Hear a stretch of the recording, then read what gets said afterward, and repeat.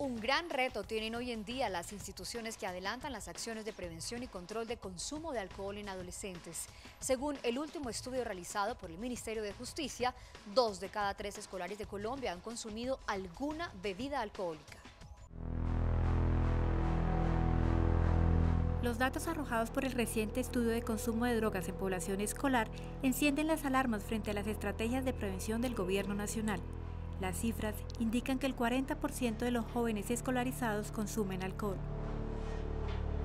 El consumo de alcohol es alto, y es alto no solo en los grados superiores, sino que también hay un consumo importante en los grados sexto, séptimo y octavo, que son muchachos entre 11 y 13 años de edad.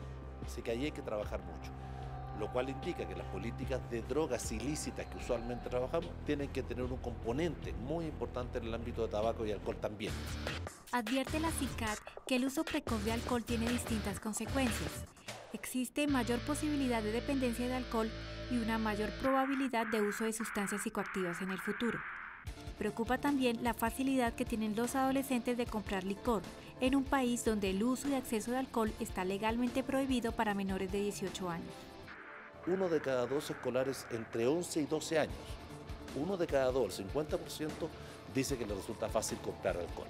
Entonces creo que hay un ámbito de trabajo no solo en la prevención, sino que también en el control. ¿Qué es lo que está pasando? ¿Quiénes están vendiendo alcohol? ¿Cómo se están vendiendo alcohol a los menores?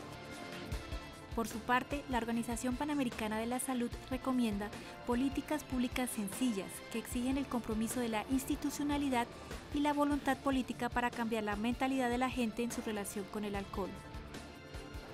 Hay medidas en el sistema de salud, o sea, de aportar tratamiento, las intervenciones breves, programas de facilitación de acceso a tratamiento. Hay de controlar o prohibir la publicidad de alcohol y todo el patrocinio de alcohol en sus varias formas.